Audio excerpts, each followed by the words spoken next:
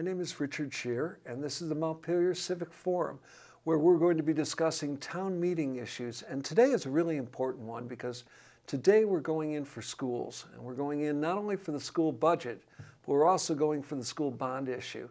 This is not the Montpelier School District. This is the Montpelier Roxbury School District now, and I have the chair of the board of the school board of the Montpelier Roxbury School District. That's hard for me to say. Yes. How easy is it for you guys on the board? We're getting used to it. It's taking some time. We kind of have to remind ourselves. Right now, there's actually two boards operating, so we have to switch How are hats. there two boards? It's the same people, right? Largely? It's largely the same people. There's the existing Montpelier School Board, which still exists and will exist for another year. It'll exist past the merger and then through the audit at the end of the year. And that has 7 members, and it's the same 7 members it's had, although 2 positions are up. That's a good question. Now, one of them is being contested, or one of them is not contested, but Tina Muncy is running. The other one, no one is running for. What happens if someone doesn't have 30 write-in votes and no one sits in that position? Will you appoint someone, or? We can appoint someone. My understanding is that Steve Hinchin is going to wage a write-in campaign. He didn't get his signatures in time because he was out of state. So he is planning to wage a write-in campaign. So hopefully we won't have that problem. If we do have that problem, we will appoint someone. That's the procedure. Okay. Now, what is the other? The other board is the super board that has people from Roxbury on it. Yeah. So while the merger takes place, you've got, the 2 districts don't actually technically merge until the 1st of July. So you have this 1 year where the merger has formed, but the schools are still operating independently. You've got Roxbury operating as a district, and you've got Montpelier operating as a district. But next year, you'll have neither of those districts operating. You'll have the Montpelier Roxbury School District. So while that is happening, you need school boards to run both the existing districts. So both the Montpelier District School Board is operating and the Roxbury's existing school board is operating. But also you need a school board to put together the budget for the new district. So this is a unified budget. The 2 school boards will have no separate budget to work with. They're simply doing administrative. Exactly. They're simply winding down their districts, and because you don't want to have to start up fresh on July 1st, you need to put a budget in place, you need to put policies in place, you need to do all those things before the district forms. You have the unified district actually has a board that was formed in October and has been focused on those things, on putting a budget together, on putting policies in place, et cetera. Okay, let me ask just a few real simple merger questions. The teams will still be known as the Solons? Yes, I think everything will be the same in terms of names, et cetera. Dr. Ricco will still be the superintendent? We have not named a superintendent for the new district, but Dr. Ricca is currently the superintendent of Montpelier Schools, and we'll name a superintendent when we get to that point. Okay. When do you think a superintendent will be named? Hopefully soon. Is that process going on right now? Or? Yes. Okay. In terms of the Roxbury kids, some of them are not going to be at Montpelier High School. Could you explain the tuition buy-ins? Yes, what Roxbury currently right now has a K-6 school, and then from 7th grade on, their students are tuitioned at other schools. In order to, because a lot of these kids have started at a place and are invested in that place, or sophomores, juniors, et cetera, it was decided, and it made financial sense, to not force anyone to disrupt their current education. So the students right now that are currently being tuitioned will continue to be tuitioned to the end of their... If they wish. If they wish. They can come to Montpelier, or they continue to be tuitioned, and the district will cover that tuition until they graduate. but all students that are not being tuitioned, which would be the existing sixth graders on, cannot do, or have to come to Montpelier, or if they choose tuition, they have to pay. That's their tuition. And we anticipate that that will decline year by year by year. Yeah, year by year by year. I forget the exact numbers, but it will be a gradual decline, and then in what, 5 or 6 years, it'll be zero in terms of tuition for those students. In terms of transporting these kids from Roxbury to Main Street Middle School, how long a drive is that? How many buses are involved? Any idea? It's going to be, we're going to have one bus that will leave from, I believe, Roxbury Village School. We still have to work out the details, but one bus that will leave from a common location, almost certainly Roxbury Village School, that will come and drop off kids at the high school and the middle school. That bus route, the drive takes about half an hour, just assuming that buses are slower, and it's got 2 stops. It'll probably be about 40 minutes. And to be honest, a lot of the kids in Montpelier who are bused right now, it's a 40, 45-minute ride to drive around. What's going to happen after school with after-school activities? We're planning to do, I believe the plan is to use the existing Montpelier van and make sure that those students have a ride home after school. We thought it was very important that there be some sort of transportation option for extracurricular activities. Because we want kids from Roxbury who are coming to our school to have to be fully integrated, right, and to be able to have chances at extracurricular activities, at sports, at after school arts programs, etc. And just given the distance, it's without transportation, we felt there would be some kids that might find that hard to do. So we are going to provide an after-school bus. Now, for those of us, myself included, what was the deal, the tax deal that the state did as a sweetener to get us and to get Roxbury to come together and merge? So it was an 8-cent tax deal that declines 2 cents each year over 4 years. So it goes 8, 6, 4, 2, and then zeroes out. There's also 150,000 or so in kind of merger fees that the state gives. So that's been, that was actually helped us a lot in the current budget, given how difficult the state situation is and how unanticipated the state situation was. How difficult is the state situation? Do you have the final number? Every year we come down to this when I do these shows with whoever is representing the school district. Usually we still don't have the number, is what I hear. Do we have a final number? We have most of the final numbers. We never get the final numbers until the end of the legislative session. So that can change. I mean, for instance, like last year when we were talking at town meeting day, we thought we'd have, I think, a slightly over 1 cent tax increase.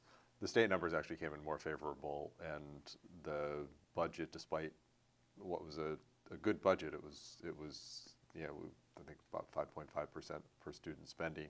We had a slight tax decrease as a result of the state numbers. Right now, the state numbers as they stand, because of the merger incentives and because of some other savings, right now it's about a 2.6% increase in Montpelier. And a decrease in Roxbury. And a decrease in Roxbury. Why is that? Because Roxbury gets a lot of savings from the merger.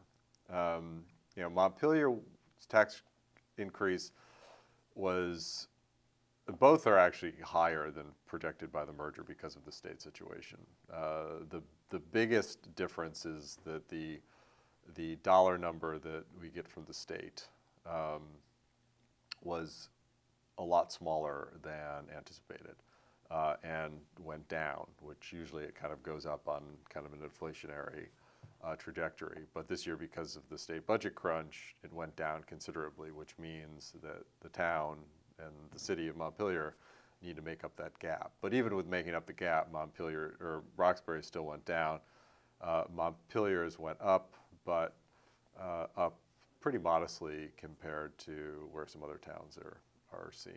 What are the new additions in the budget? Not leaving the capital side alone, just the budget itself. Do we have new positions coming in?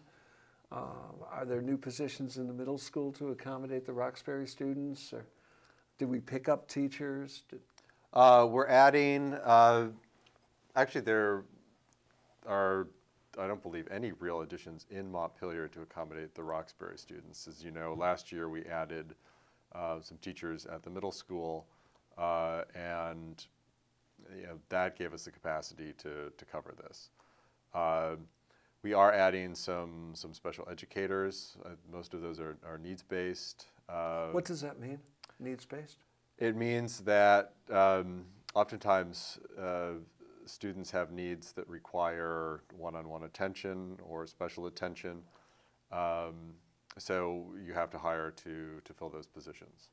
And then some of that is written off against the state. The state heavily subsidizes special education. The state heavily subsidizes special education, so a lot of those positions do get subsidized. We're adding a health teacher. We're adding a student or an increase to health. Where would the health teacher be? Which in the middle school. In the middle school. And that has been long in need. That I've heard from the community and from middle school parents that. What would the health teacher? I know yeah. the obvious answer is the health teacher would teach health. Who is teaching health right now? I have to admit, I'm not sure who the health teacher in the middle school is. But I know that there has been a long cry for increased health education, increased sex education, and just making sure that our middle school students are getting the health education. What about our at-risk students in the high school? Is the programming for them staying the same? Is it slacking a bit, or is it increasing? I believe we're adding. I don't think, other than special education, I don't think we have any new positions that directly address at-risk kids. I mean, we've added some last year. It's definitely a priority, but I think in terms of this budget, we're staying static. Staying pretty much the same level. That brings us to our school resource officer. Yes. Could you explain that program, given what happened in Florida? Let's talk about safety in the schools, and let's start with the school resource officer. What is the role? My understanding is the school resource officer is a security presence at the school. Which school? At the high school, with a relationship with the Montpelier Police Department. That is an officer, isn't it? Yes. So it gives us a security officer at the school who an armed security officer or unarmed? I'm not sure if he's armed or not. I have to admit I don't know. Okay. I believe unarmed, but I'm not sure. And what does our resource officer do? I mean, he doesn't stand guard in the halls. What does he do? What's his role? I think the role is largely to, one, kind of help be a liaison with the police department to foster that relationship, and then to be a security presence at the school if security is needed. And now, all three schools, you have to press the button to get to the office, yes. Identify yourself before you come in. Yes, and that is one security feature. The school is doing, I think, a lot for security. What are we doing for security? Let's start at Union. Work our way up to the high school. Well, I think it makes sense to kind of talk about some joint things that are being done. Sure, absolutely. Take it the way that you want. Okay, all three schools have camera monitoring presence. They all have locked doors with monitored entry, so no one can gain access without ringing the bell, being seen. So no one is able to enter the school during the school day, without someone knowing who they are and what they're entering for. There have been trainings and sessions with the Montpelier Police Department and the Montpelier Fire Department. Who is trained in those sessions? I believe the administrators. Teachers? I don't think teachers are. I think it's coordination with the administrators about what to do and what plans are in place.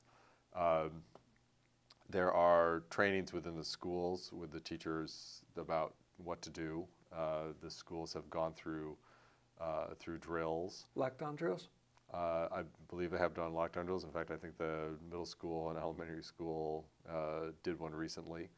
They have done things when they've had, for instance, when we had the incident, the very sad incident in January.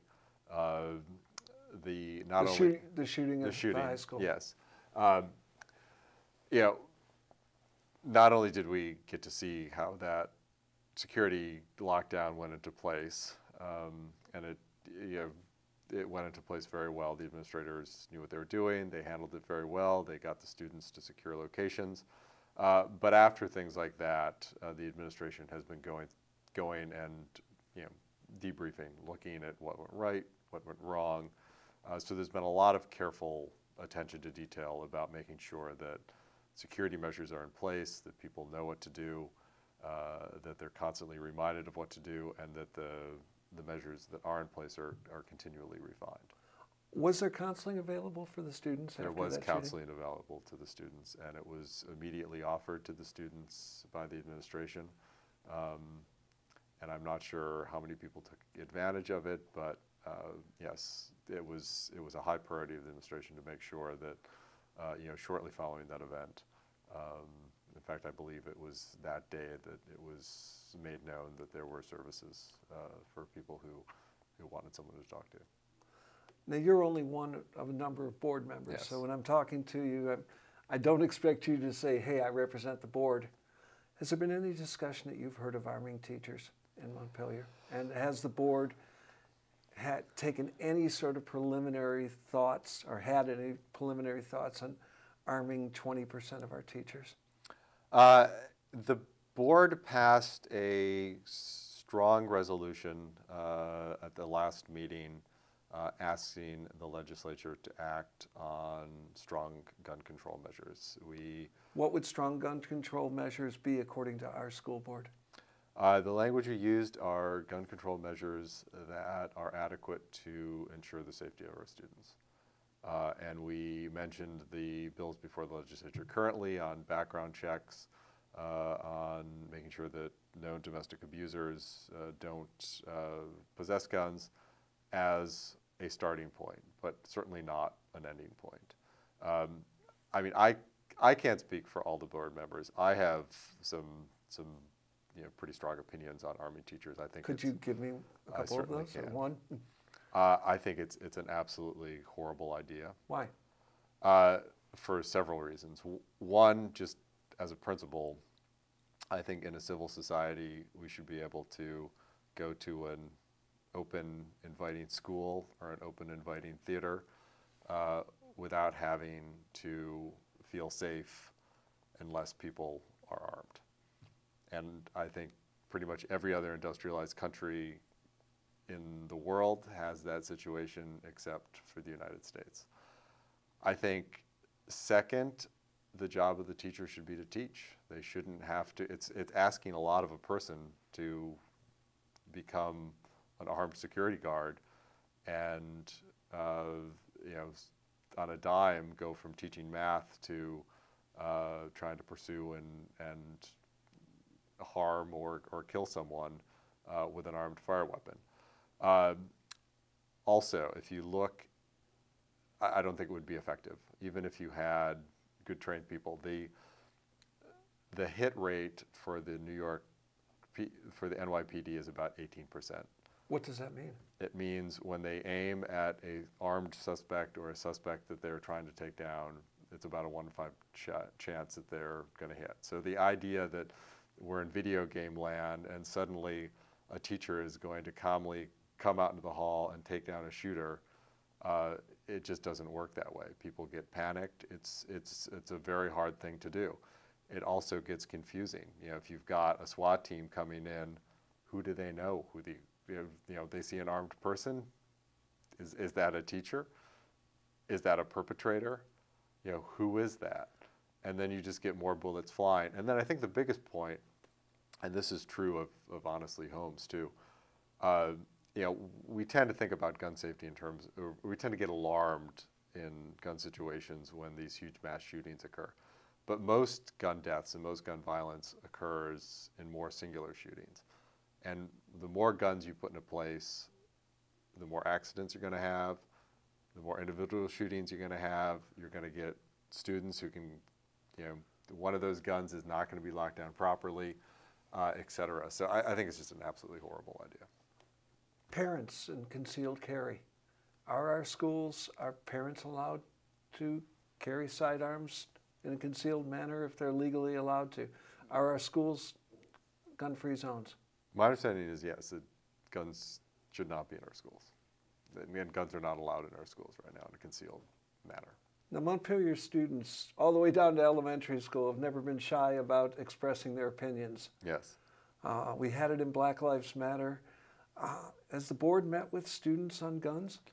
We haven't met with students on guns yet. Do you plan to? I would very much welcome a meeting. We have amazing students, you know, at all grade levels, but particularly our high school students who are really starting to, you know, mature into adulthood and really grapple with some of these. I would love to have a meeting with our students on guns. We've learned a lot from the Parkland students. What have we learned? I mean, stepping back societally, I think they've really shown the adults how to act like adults, frankly, on some of these issues. You know, these should not be difficult solutions. I mean, every other country in the world has, you know, they've got problems with mental illness, they've got problems with drugs, they've got problems with people feeling lonely, they've got problems with broken families and alcoholism. None of them have mass shootings. The only difference is that we have an incredibly, we have a gun culture, and we have guns that are pervasive in numbers that are frankly insane. We have guns that do damage that can inflict an incredible amount of damage in an incredible short time. And the last 20, 30 years, we've gone backwards in terms of allowing access to these guns. Can we accommodate, how do we accommodate children and their parents who hold a different view on gun culture than many of their peers do in Montpelier? Is this a big enough tent to allow those children to feel comfortable in our schools? I mean, I think if you're talking about a hunting tradition, I think we can certainly honor a hunting tradition and have. But even a home safety tradition. I mean, I think we just have to have a frank conversation. But there is room for those children and their views in our school. I think there's room for any views in our school. The question is, what are our policies and what actions do we take? If not offending those people, or if not wanting to touch the gun debate means that we live with these mass shootings when no other advanced industrialized country on earth does, because they're willing to take a different policy, is that the price we pay? Or do we try to turn our schools into kind of high security prison environments where everybody's armed and you've got security lockdowns? I mean, there's, you know, the price of the atmosphere of that, not to mention just the actual price of keeping that up, is that what we want, to accommodate people who don't want gun regulations? Well, let's take a less charged one. Yeah. A child who believes that Black Lives Matter is a political issue. Yes. And that the schools have taken a political stand. Is there room for that child and their parents at Montpelier High School? Of course. What was that issue about? That issue is about recognizing. No, we're talking about the flag going up. Yes, now we're talking about the flag. That was another incident where I think we see really the maturity and the engagement of our current students. I mean, this was a group of students who brought this to the attention of the board, who brought this to the attention Brought what to the attention of the board? that despite the fact that Montpelier feels it's a very progressive, forward-thinking community, that for people in the high school and people in this community of color, they have a different experience. They experience subtle racism. Sometimes they experience very overt racism. Is that the fault of the board partially? I think it's the fault of everyone. I think that it's a societal problem, and it's a systematic problem. They also, and on top of that, they also feel that the curriculum and the instruction that they're getting, that the people of color are not seen, or when they are seen, they're seen in kind of typical ways. How is the school board addressing that concern? Certainly supporting, the idea of flying the Black Lives Matter was, I think, really to continue a conversation that has been going on in the schools and the community for some time, and to elevate it and give it some presence. Let it be noted that the City Council also passed Yes. a resolution in support. Yes.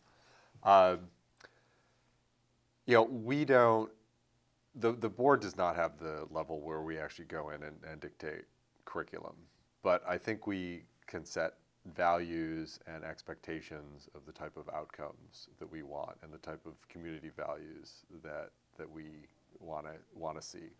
And we want to have every student feel that they're seen and that their heritage and their race and culture are seen and valued and elevated and talked about, in ways that they can feel proud of and feel that they are truly included and embraced by the community. And I think for certain students, we're not having that experience at the high school.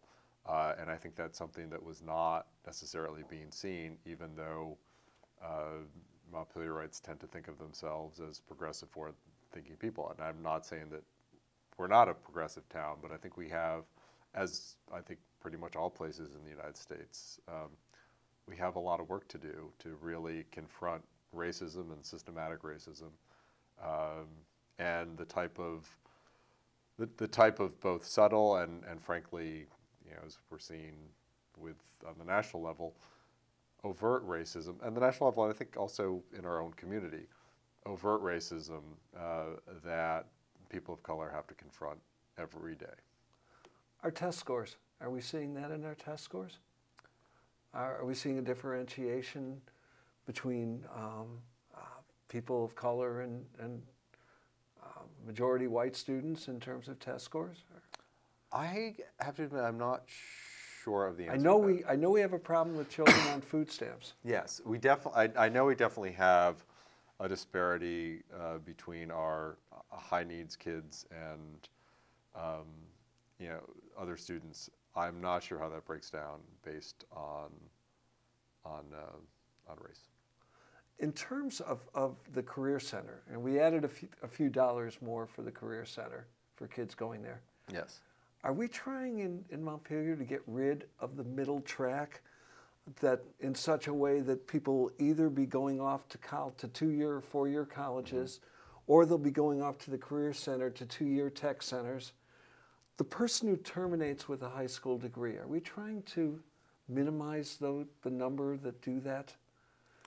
I don't think we're necessarily trying to minimize the number. I think we're trying to make sure that all of our students are prepared and proficient to succeed after high school and to realize their full potential after high school. Is there a full potential if you only stop at high school these days?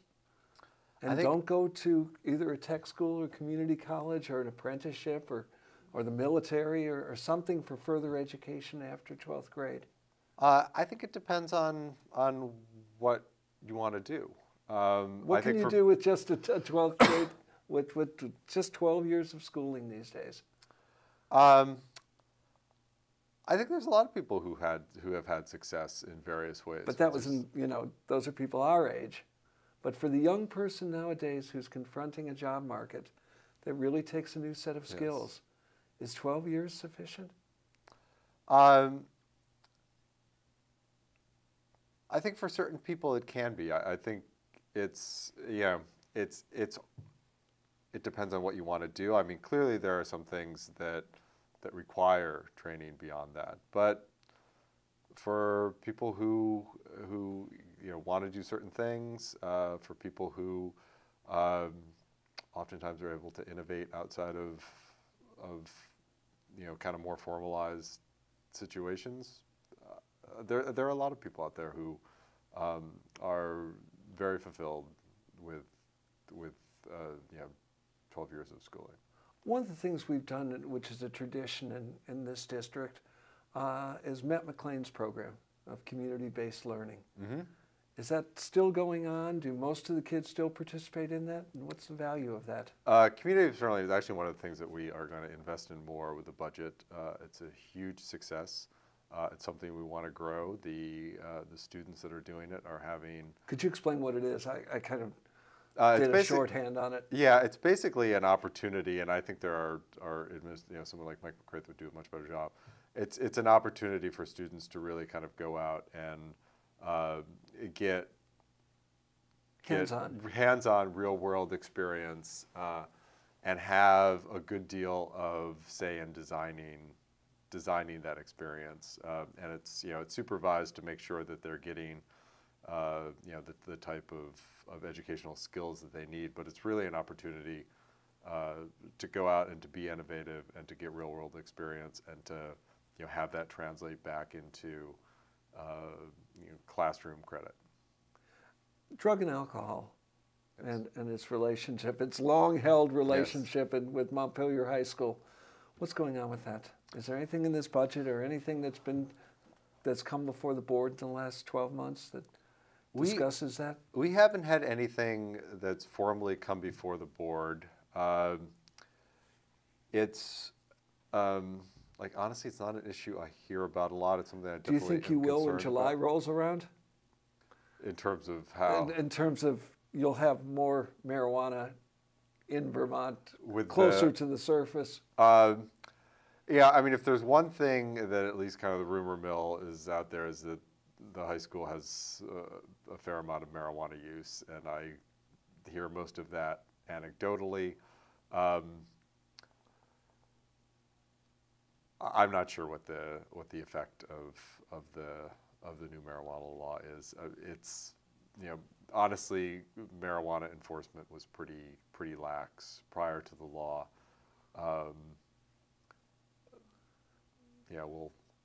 We'll see.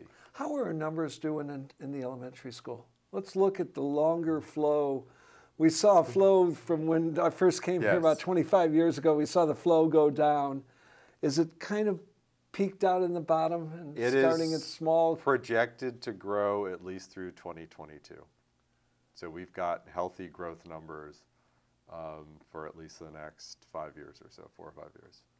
And that's enough to sustain our advanced placement. And I know I know that it's scheduling hell in the high school to be able to schedule enough, and we still have very small classes. What about the small class sizes? Is the board still puzzling over what to do with that?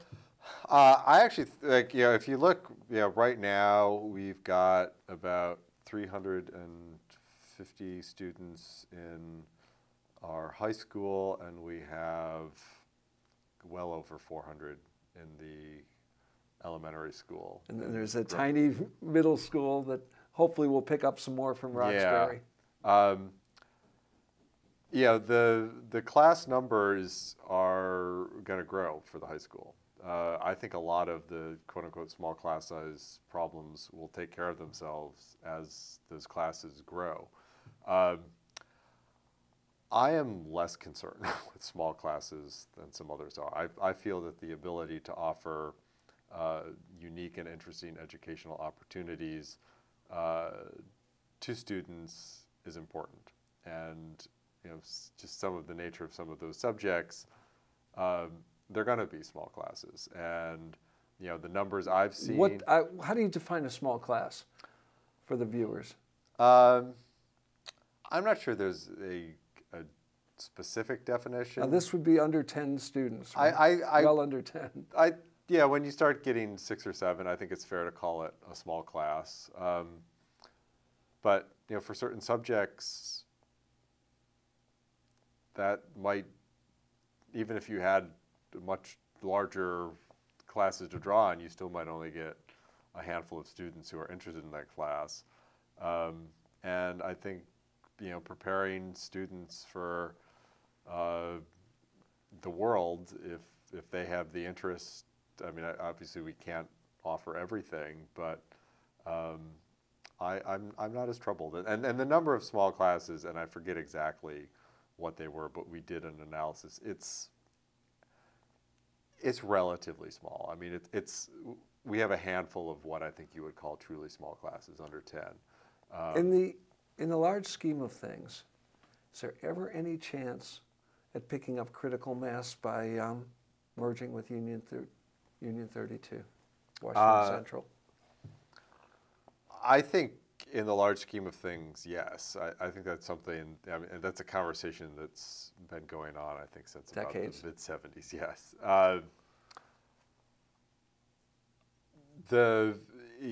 When the Act 46 process began, Act 46 being? Act 46 is the law that equalizes. It's the law that the mergers took place under. Oh, okay. Yeah. I'm sorry, I had the wrong one. So when the state created the incentives for the merger, and we're now at the point where I think we're going to see some forced mergers because pick your own partner. Will Washington Central be a forced merger in terms of all their feeders and getting into a unified administrative structure? It would seem to be a candidate. I know that they have tried to figure things out and have run into various roadblocks. And actually, what I was going to say is when the Act 46 process began, we reached out to U32 about having at least an exploratory discussion. And the answer we got back was, we've got a lot of things to figure out amongst ourselves, so we're going to pass. Do you see that in the future? Or the possibility of it? I think it makes sense on a lot of levels. What would be a few of the levels? Certainly from a resource and opportunity perspective. These are 2 schools that are within a few miles of each other. I think there would be the ability to offer more extracurricular activities, more classes. Can we get some of that without a formal merger? I think probably, if we explore it, yes.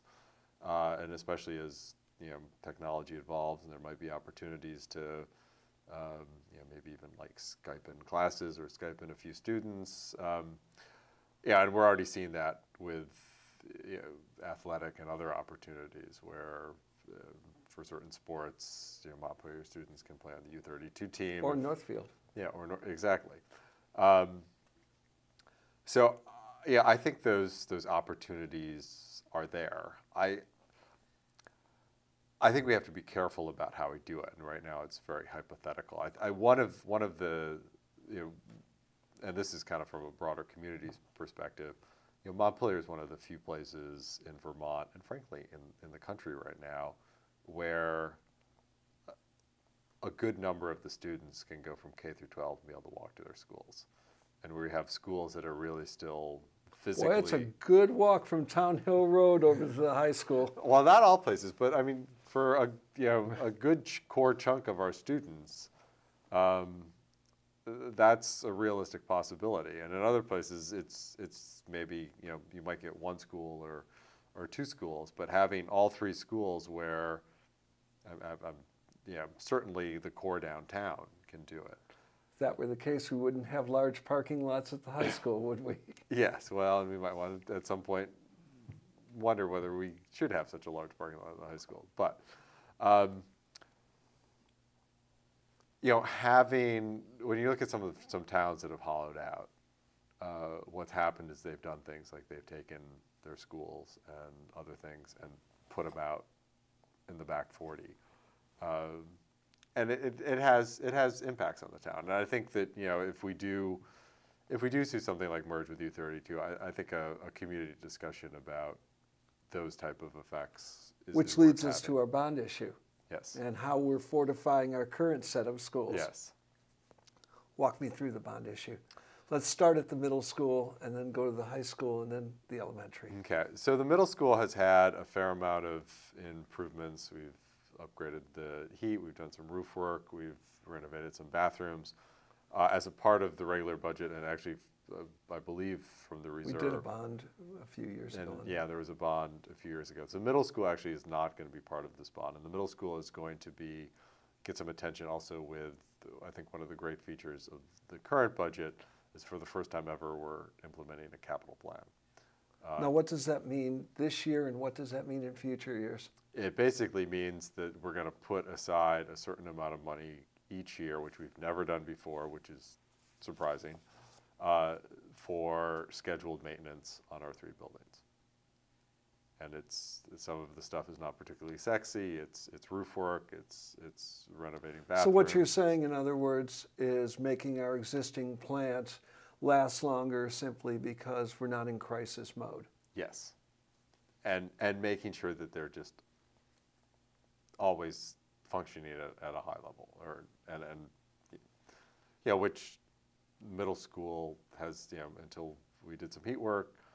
I was hearing tales about, some days a wing of the middle school, people had to wear coats. So just, the heat was uneven, et cetera. And that's not acceptable. So we need to make sure we're on top of maintenance like that and on top of it consistently. I think the bond is actually a very exciting and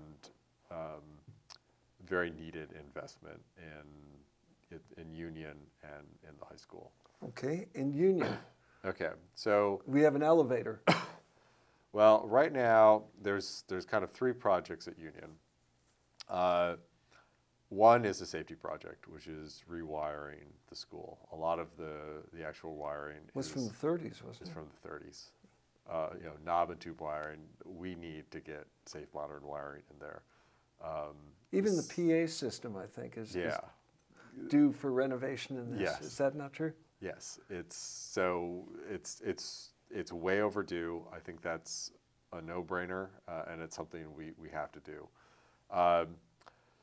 The other is an elevator and a remodeled entryway on the side of the school. The current elevator is also, I don't know if it's quite 1930s, but it's...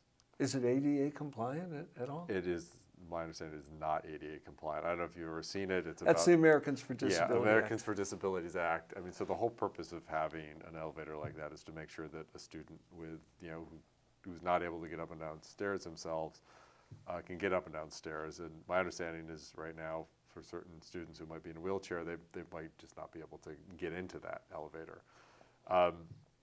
So making sure that that elevator serves the purpose of allowing people who have needs where they need to take an elevator up, actually have an elevator they can use, is important. And that's a needed expense. Also, as part of that, I believe there's restrooms attached to this as well.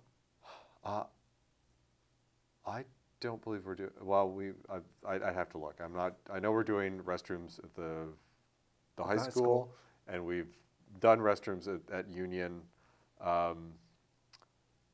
Whether there's some restroom work associated with the entryway, I'd have to go back and look.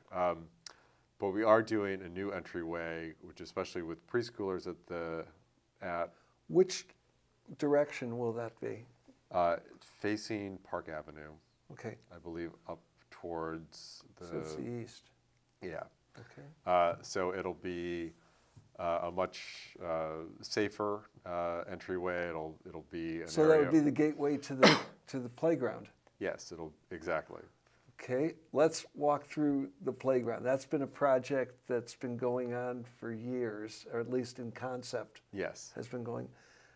Can you explain how we got to the point? How much has been spent on a playground, and how we got to the point of how much we've spent on a playground?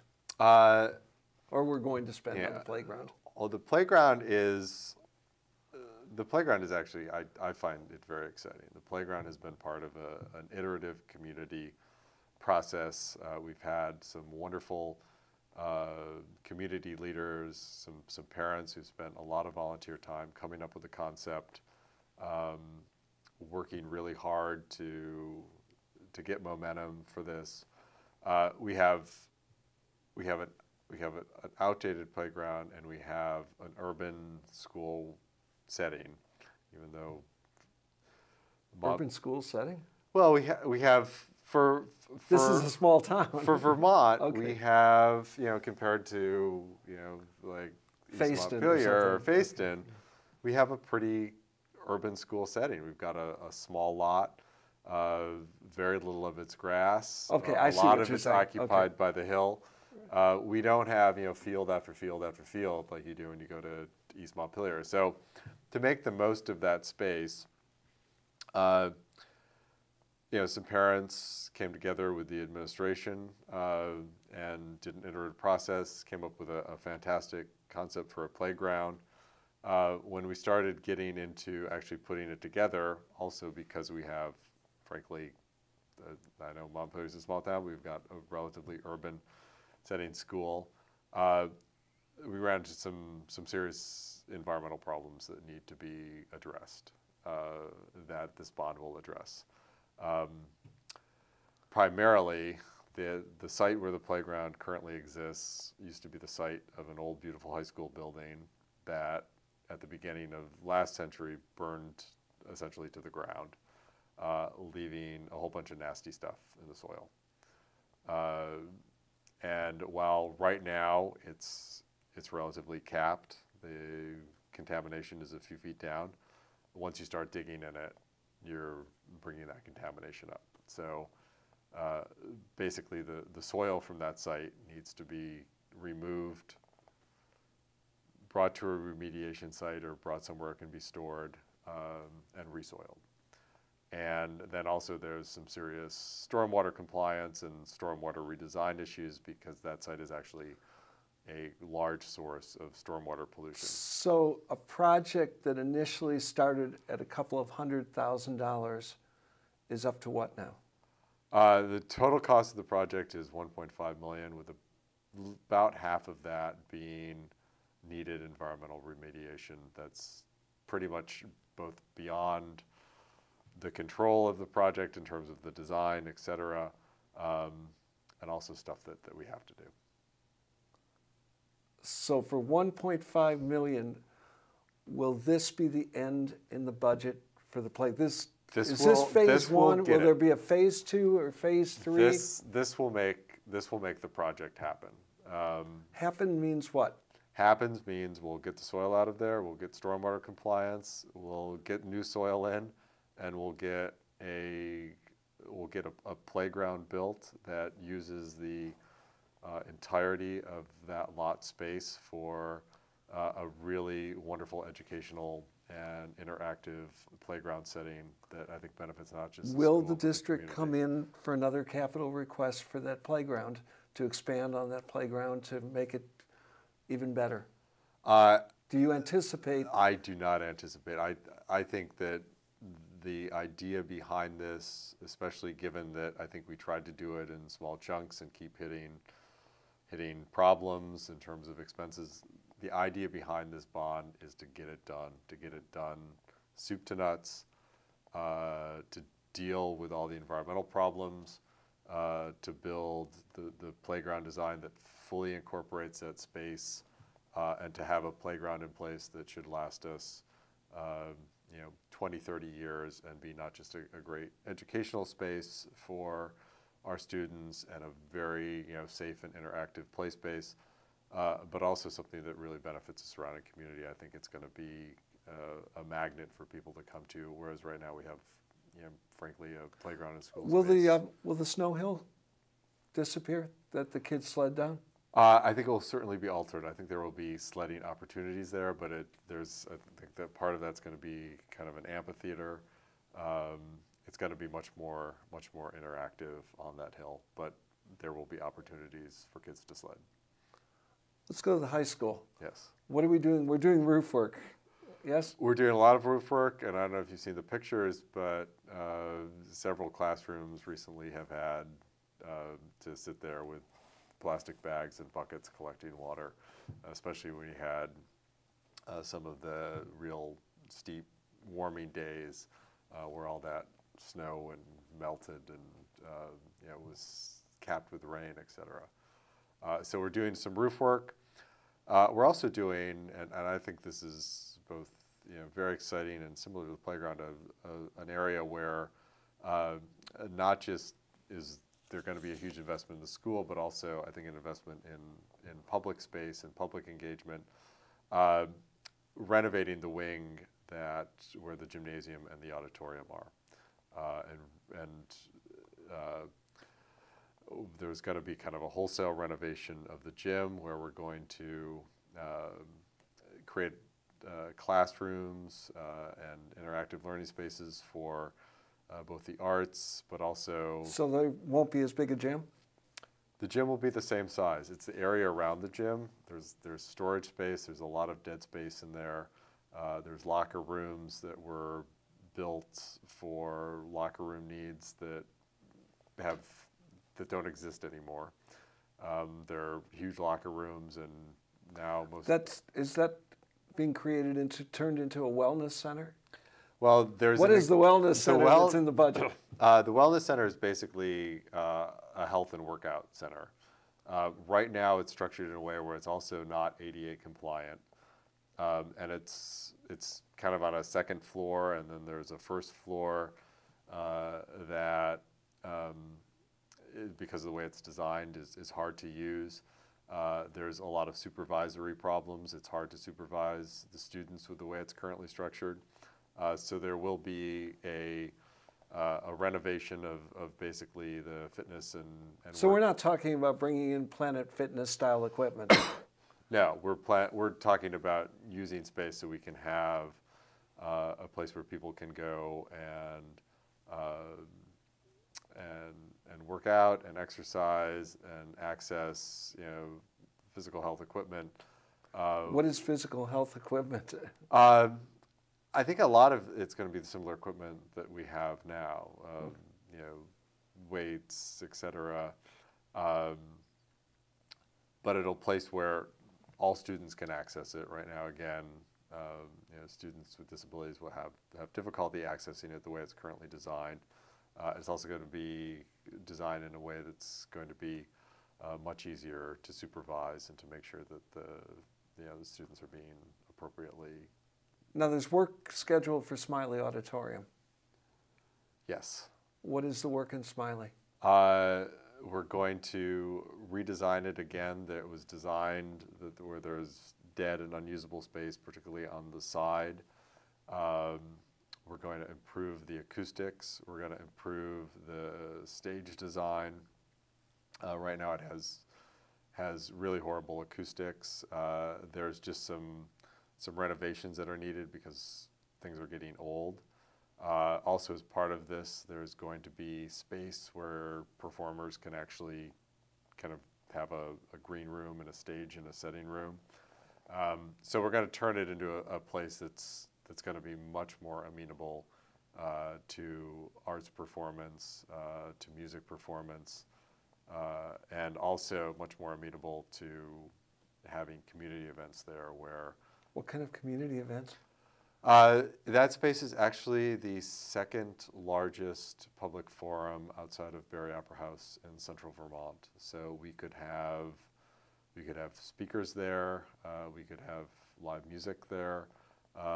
These are a lot of things that I don't think are happening because the acoustics are terrible. The setup is terrible.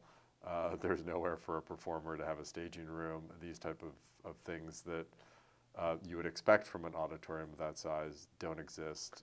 What's the size of that auditorium? What is the rough seating? Don't quote me. I think it's about 600 or 700, but I could be wrong. It's decent sized. I was given the number once. I don't have it offhand. 600 or 700. You mean it's for the old Montpelier High School before we started the decline? Yeah.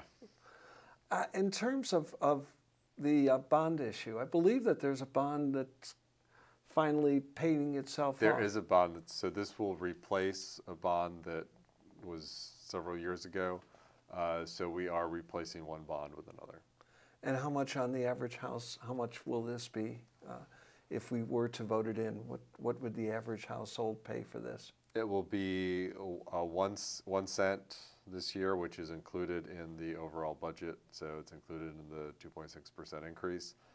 Next year it will go up to 2.5 cents, and then it will decline afterwards. But the bond has been calculated into long-term financial planning, and a lot of that will be offset with, in the current budget, there's some one-time expenses that are there, and also some other, with increasing student enrollment, et cetera, that increase is accounted for. We've got a few more minutes left. Yes. How does the school board view the school budget materials that are going through the legislature, the master proposal on the school property tax? How does our school district look at that? I'm not sure our school district has a formal position. I mean, we weighed in on Act 61. Yes. Have we weighed in? Have we considered weighing in on the change in property tax, income tax, and that balance? It hasn't been discussed yet. I mean, I have some views. I think some other members have some views. I think right now we're trying to figure out kind of what these proposals mean, and well, it's been pushed off for a year, so we've got time to do it. Yeah, exactly. Yeah, if the amount of money comes from the state similarly, it's just tough to know what the effect will be. I certainly think that, I mean, my personal view is that to the extent that we can take pressure off the property tax and put it onto income tax, I think that's fair. I think that there is a legitimate issue, and I know that there's property tax sensitivity, et cetera. Yeah, but there are people who are property rich and income constrained. A lot of that has to do with property they bought 20, 30 years ago, and so I think that's a healthy discussion to have statewide, but it's not one that the board has weighed in on, and it may be one as the debate matures. Boy, we've gone a long distance tonight in terms of discussing the schools. And I want to thank you for appearing, taking the time off. Thank you for having me. But I want to talk to you, and I want you to know that what's going to happen on town meeting is important. And it's not only because your taxes are involved, but we've got city council races contested in all 3 districts. We talked to Ann Watson about her mayoral run. We talked to John Odom about his city clerkdom. And what's important is that you learn about this. Take the opportunity to watch all of these shows. Orca is also showing some candidate forums. The Bridge had an entire issue devoted to the election. Times Argus has covered it. Get educated, and then make sure that your friends get out and that your family gets out to vote, because that's the vitality of this town. And Jim would tell you how many parents volunteer, how many hours in our schools, how many people are on planning boards, committees for both cities and schools. And that's the power and vitality for Montpelier, not only today, but for our future. So please get out and vote on town meeting day. Thank you very much.